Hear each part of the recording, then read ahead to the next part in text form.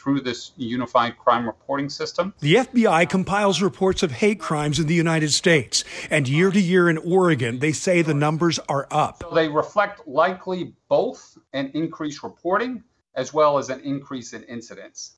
And that's the troubling thing. Kieran Ramsey is special agent in charge for Oregon. In 2020, there were 271 hate crimes reported in the state, up from 170 reported the year before. That's a 59% increase. There are any number of factors, societal drivers, let's call them, across the country and here in Oregon, with the divisiveness that we can see in various segments of our community. Divisiveness over race has been a huge reason for demonstrations calling for change in our communities. It makes sense when you look at the reasons for hate crimes.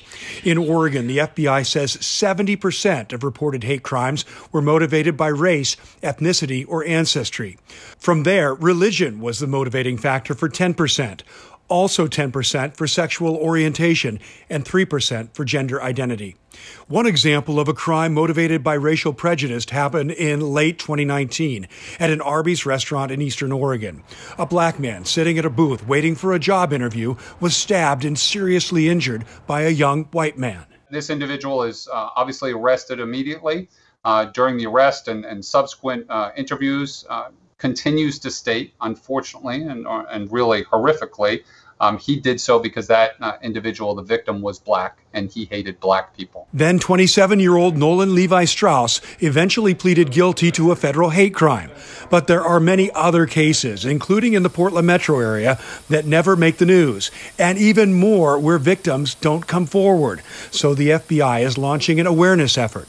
Look for information on billboards and bus stops, radio and TV in multiple languages, encouraging people to not suffer in silence. Our purpose for this whole entire campaign is to drive community awareness, to really make sure people understand there is yet another resource out there, the FBI, that wants to hear from victims today, tomorrow, the next day. Tim Gordon, KGW News.